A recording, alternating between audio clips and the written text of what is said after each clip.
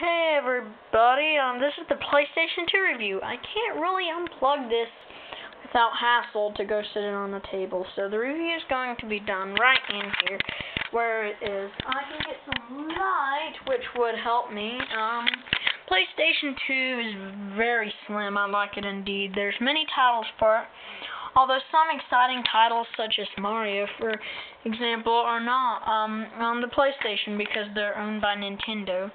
I'm used to Nintendo stuff, so that's something that bothers me a bit, but it can have two controllers. There's memory slots. That's a bad thing. It doesn't really have its own memory, but there's still tons of cool things you can do. It will hook up online, and I just like that it's so small, you know, for a console. Two players great, and that's about it. So, bye.